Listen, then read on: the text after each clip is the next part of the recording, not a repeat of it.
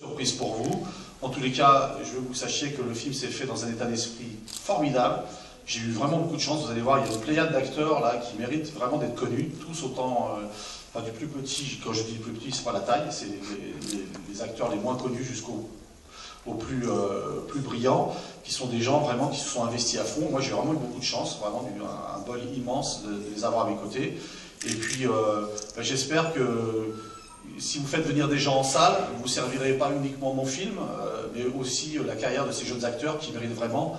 Enfin, c'est dommage, on ne sera pas là pour en parler après avec vous, mais en tous les cas, si le film vous a plu, n'hésitez pas à en parler autour de vous, ça fera du bien à tout le monde, au projet, aux comédiens et puis aux jeunes acteurs qui sont dans ce film. Je vous souhaite une très bonne projection, je laisse la parole à Olivier. Merci. Catherine, pardon.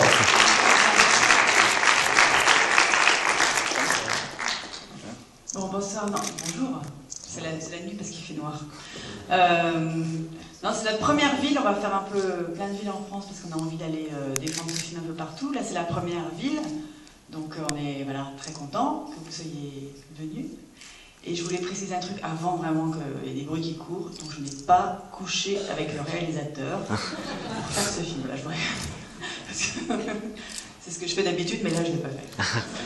Donc voilà, donc bon film, et n'hésitez pas, je crois qu'il y a un site Facebook oui, il y a un site pour le film, voilà, on peut aller dire ce qu'on pense.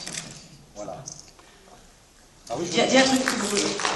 Juste ajouter une petite chose, Catherine fait bien de le souligner. Le site Facebook a été créé évidemment pour mettre le film en exposition et surtout pour permettre au plus large public de réagir, puisque enfin voilà, on n'a pas la presse parisienne nous boude un petit peu, donc on s'en remet plutôt au jugement des spectateurs, du public, pour apprécier ou déprécier le film. Ça nous paraît beaucoup plus sûr comme jauge que celle des journalistes parisiens. Donc voilà, n'hésitez pas, si vous avez le clic facebookien, n'hésitez surtout pas. Merci beaucoup. Bon, mais que dire, encore vous remercier d'être là à 14h, enfin à 13h30. Moi, c'est un plaisir à chaque fois de venir à Toulouse, hein, depuis le Fissagio, où on a laissé quelques traces dans les bars.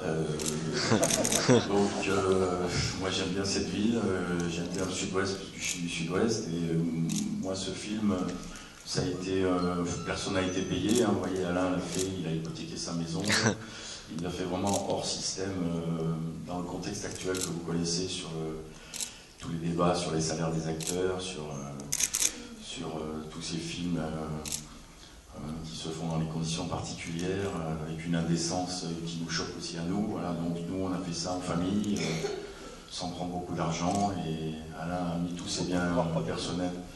Il avait déjà pas beaucoup de biens, le peu qu'il avait, les amis pour faire le film. Donc voilà, nous on est fiers en tout cas de le défendre, de faire quelques villes de province, malgré notre emploi du temps un peu chargé. C'est pour ça qu'on vous impose un peu cette projo à 13h30, parce que la semaine on tourne, donc c'est difficile en soirée d'aller se déplacer en province, mais tous les week-ends on accompagne Alain là-dessus.